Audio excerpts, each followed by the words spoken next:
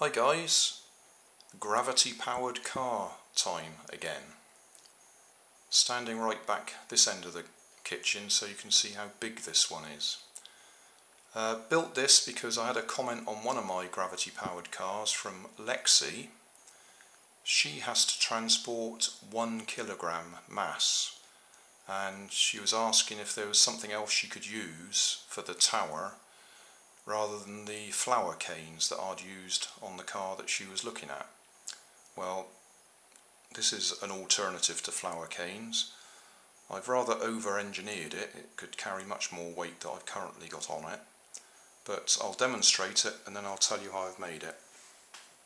And I may even show you some video of me making it as well, but I'll speed it up a bit. Right, so we'll push it from this end of the kitchen to the other end so it winds itself up.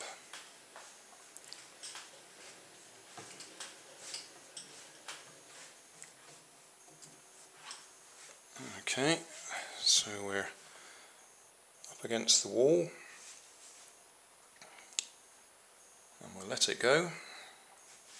I'll just kick it over to the left a little bit because it seems to be going right a bit as it's going. Okay, let it go.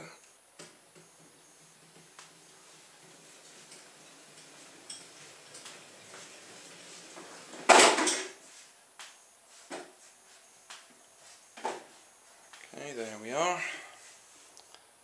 Hasn't quite dropped off the peg. In fact, it's just about to. Okay, we'll do a summary and tell you how I've made it. I'll just let that off.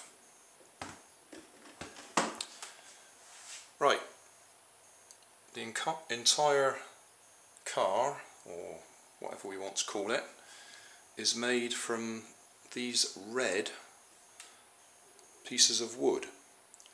They're actually floor mops, or the handles for floor mops. I saw them in my local bargain store, £1 each, and I bought 6 of them. And I bought them because at the end of the handle it's got this plastic hook on it for hanging it up when you're not using it. And I thought that would be handy to be the bearing for my axles. Other than that, it's just red plastic that's sealed on the outside of an ordinary wooden brush handle. Cut it up into a nice H-shaped chassis and then used complete handles to make the frame. The top end here is a nice thick piece of plywood that I drilled suitable holes in it to take the ends of the broom handles or mop handles. The pulley is one that I made out of a piece of scrap wood. Cut a circle and then filed a, whatever you want to call that, a notch in it to take the string.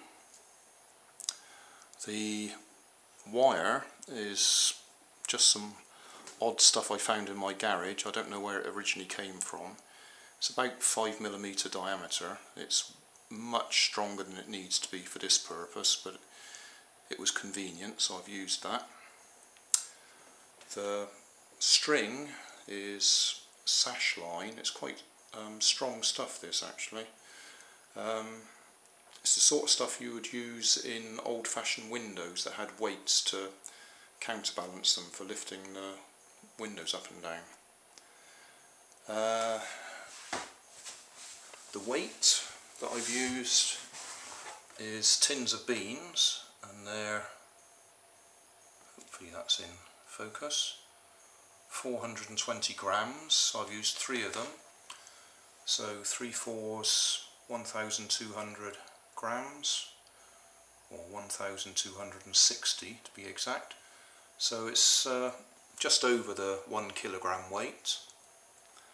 The wheels are CDs, but I've put, we've got 1, 2, 3, 4 CDs, 4 CDs there, 4 CDs there, and actually I think there's 6 CDs there, but that's just what I had left. I had trouble finding enough scrap CDs to actually make these wheels. The axle is some wooden dowel that I actually bought. I don't normally buy things specifically for their normal use, but it happens to be exactly the right diameter to go straight into the hole in a CD, so I don't have to do any gluing or anything. They're a really tight fit, but they fit nicely. And then the peg is just a bit of barbecue skewer. And that's it. The framework's just screwed together, so nothing special. In fact, I think this is probably the first car I've made for ages that I haven't used any hot glue on. But there we are. That is a gravity powered car. It just transported 1,260 grams, or just over a kilogram weight, from one end of my kitchen to the other. It didn't have a chance to freewheel afterwards because it hit the end of my kitchen, so I don't know how long it would have gone or how far it would have gone. My kitchen's about 5 metres long, but you have to remember that with the back wheels against the wall, we're actually starting about half a metre up the kitchen already due to the length of my car.